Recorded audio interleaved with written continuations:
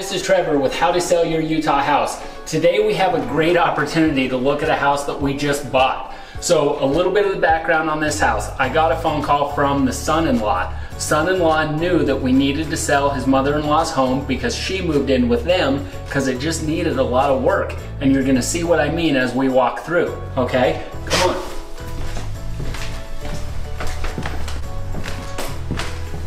So obviously we've cleaned out the property from all the junk and the stuff that was in here, but this is a house that they rearranged and they kind of moved things where they wanted to. It's not every day that you see a bathroom right in the living room of a property, so that was strange. We actually will move this bathroom back, further back in the house so it's where it needs to be.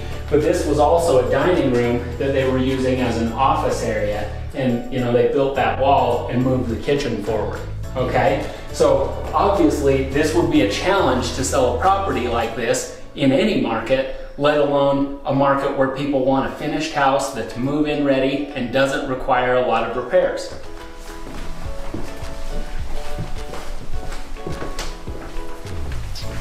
Who doesn't love purple walls? And if purple's not your thing, of course pink is. I really can't wait to show you the after pictures of this bathroom and how much nicer this will look when we're done.